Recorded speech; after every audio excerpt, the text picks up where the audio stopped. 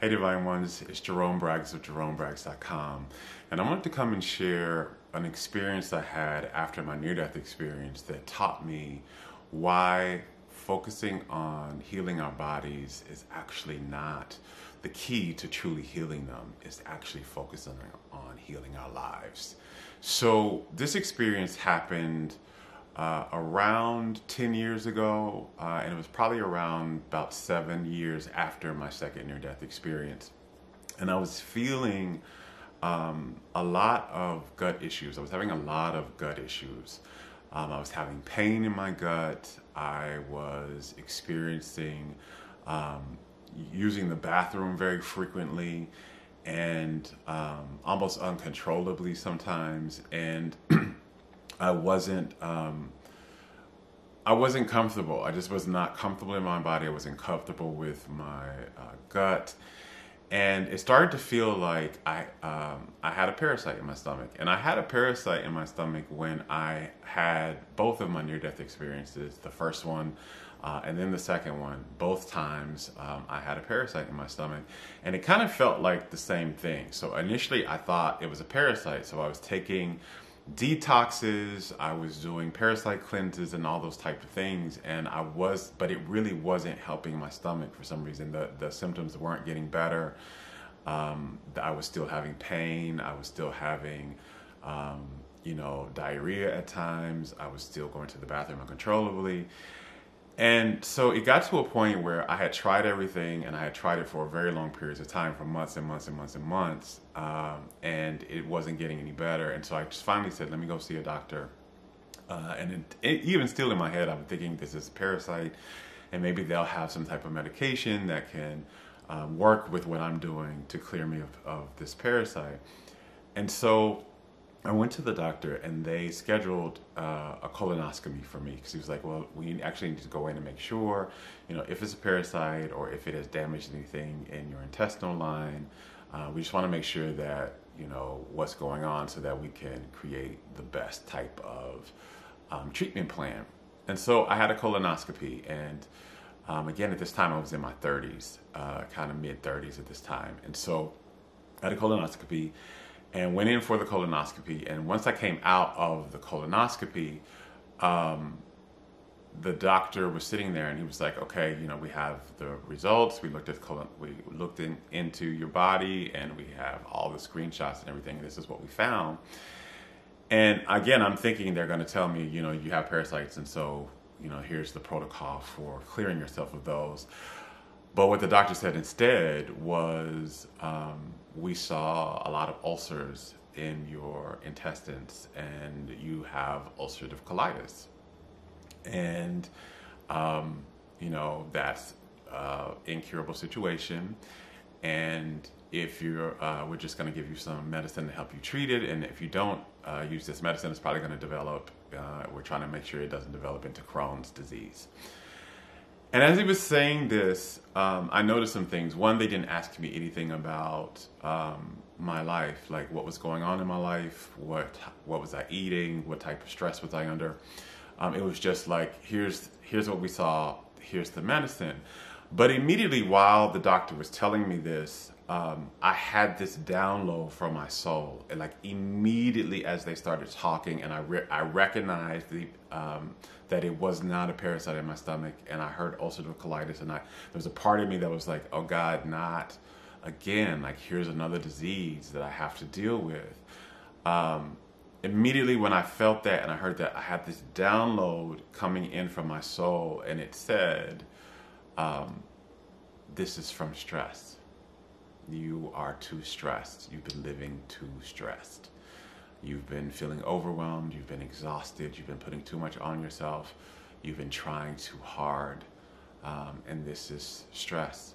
And I heard that. And so as the doctor was telling me about the medication, I had this awareness that I knew that I needed to deal with stress.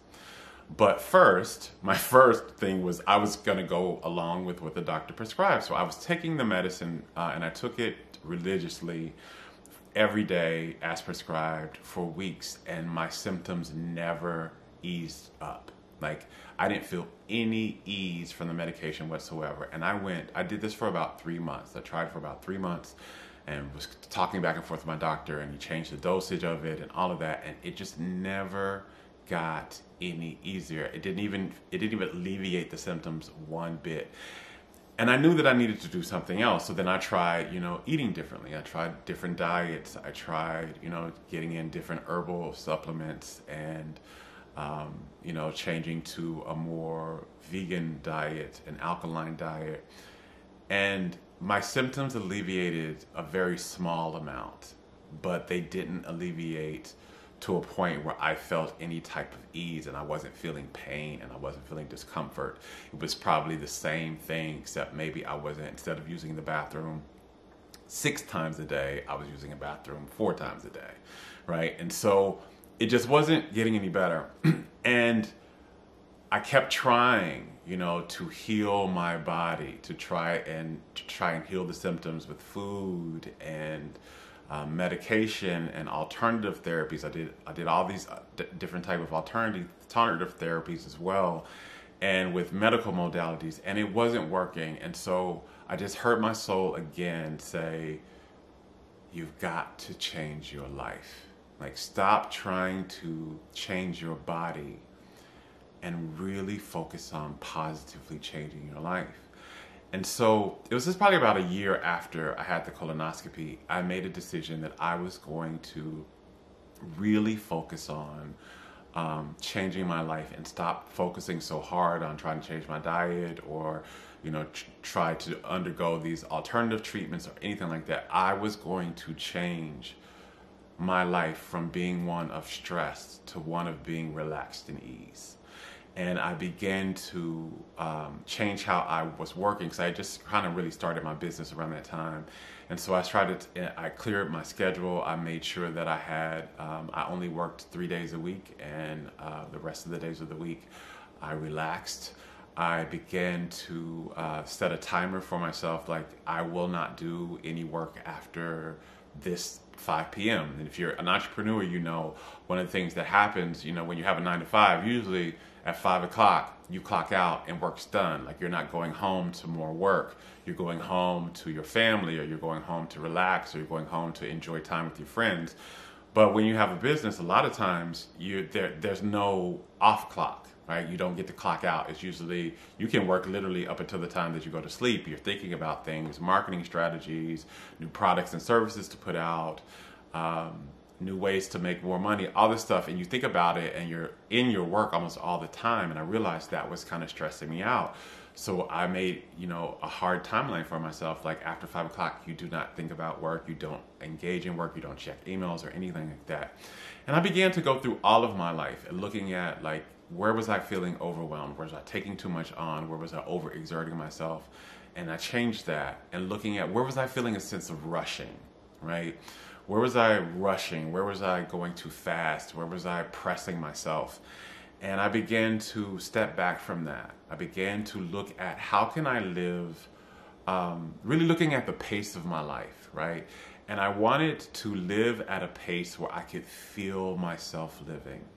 I wanted to live at a pace where it was leisurely for me, where I was moving at a pace where I could see the beauty of my life, where I could feel good in my body, where I could feel a sense of ease and relaxation and peace, instead of a sense of urgency and a sense of exhaustion and a sense of overwhelm.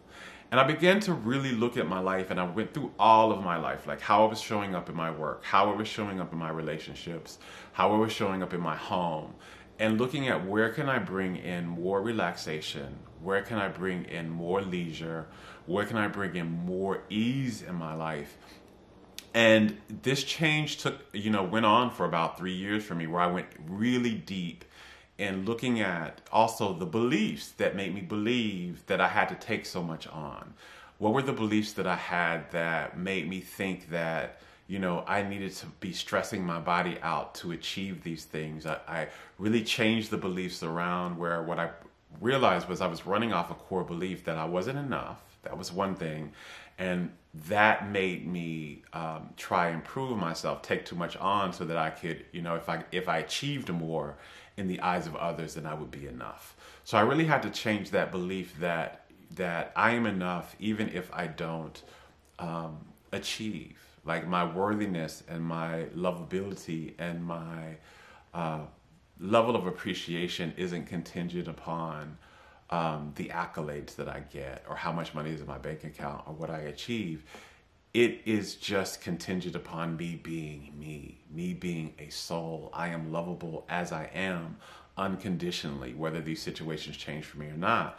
That really allowed me to step back and to approach my life from a place of not overwhelmed, but like realizing that what I'm doing at any given moment is enough. I don't need to do more in order to be worthy. And also the other piece of that really changed me was to understand that life loves me. Life loves me as is. And so I didn't need to prove myself to life, and I didn't need to prove myself worthy of receiving the things that I wanted, the success that I wanted, or the accolades that I wanted. I didn't need to burn myself out in order to receive that because life loved me already, and it already wanted me to have what I wanted. And so I didn't need to prove myself. I was already worthy, and that made me relax in how I worked, and it made me focused instead of doing all these things to look good. What I was doing, did it feel good in my body? Did it make me feel at ease? Did it make me feel at peace and relaxed, and to approach things from this energy instead of an energy of have to, need to? It was want to, and does this feel good to me, and does this feed me? Because I am worthy, so I don't need to do this. Do I want to? And so those beliefs began to shift my behaviors, right? So instead of rushing, I began to take my time at things. Instead of feeling like I had to take so much on, I looked at, what can I do? What can I put on my plate and go in deep that will nourish me and feed me and uplift me? And if anything else is added to my plate that makes me feel like I'm not being uplifted, or I'm not going to be at peace, or I'm going to be stressed out, it was a no for me, right? So I began to say no more. I began to have boundaries with myself around how much I can take on, how much I can say yes to, how many projects I can involve myself in. And what shifted for me was my life began to feel like a life of peace and relaxation and ease. I began to really enjoy my work more, and my work didn't feel like an obligation or a responsibility like it did when I was rushing and taking so much on. It began to feel like a passion. It began to feel like something that fueled me instead of something that drained me. And the behavior that I used to have a PhD in, right? I used to operate by, which was rushing, always rushing and moving and urgency. It disappeared. Like, I don't move by that anymore. I started to move from this sense of just taking a leisurely pace in my life, so that I'm enjoying the things that I'm doing. I'm enjoying the relationships I have. I'm enjoying my present moments, and I'm not always moving to the next thing, because there's no sense of me having to get that in order to be loved, or having to get there in order to feel worthy, or having to get there in order to achieve. I began to achieve even more when I was setting in my own energy of ease and relaxation. Things started to work out for me. Even things that I didn't even have to work towards, things I was dreaming for, just manifested for me. And so I began to live in this more energy of the thing that I was really wanting and yearning for, was to move at a pace where I could feel myself living, to move at a leisurely pace, and to experience leisure in my life. And when I got there, when I had changed my life from a life of stress and overwhelm and rushing to a life of leisure and a life of ease and a life of understanding that I am worthy and life loves me, and I can operate and move in my work and in my daily life from this understanding, all of a sudden the symptoms I was experiencing in my gut, they disappeared. Like, instead of the burning sensation, because ulcerative colitis has like a burning sensation in your body from like the ulcers, they were gone. And instead of using the bathroom, 6 times a day, I used it 1 to 2 times a day. And I didn't have, explosive experiences. I had very normal, very healthy experiences with my digestive tract. And all of a sudden, my ulcerative colitis had healed itself. And again, this was supposedly an incurable situation, but it had been healed completely. My gut there were no ulcers, there was no inflammation in my gut. My gut was back to a healthy operating system. And it wasn't because I had stopped all of the, again, I was no longer vegan or primarily eating an alkaline diet. I was eating what felt good to me, which was a clean eating, right? I still ate some type of fish and chicken, but primarily I was eating fruits and vegetables, more plant-based, but I wasn't completely plant-based. I wasn't involving myself a lot in the alternative modalities, and I had stopped taking that medicine because it wasn't working for me. I had not noticed anything. It wasn't clearing the ulcers. It wasn't soothing the ulcers. It wasn't soothing the intensity or consistency of the bathroom usage. There was nothing that really changed for me, like as far as a new alternative modality or new medical modality. The thing that changed was I had changed my life. I had changed my life from stress to one of peace and ease. And that had healed. And just like my soul had told me when I was coming out of the procedure, when I had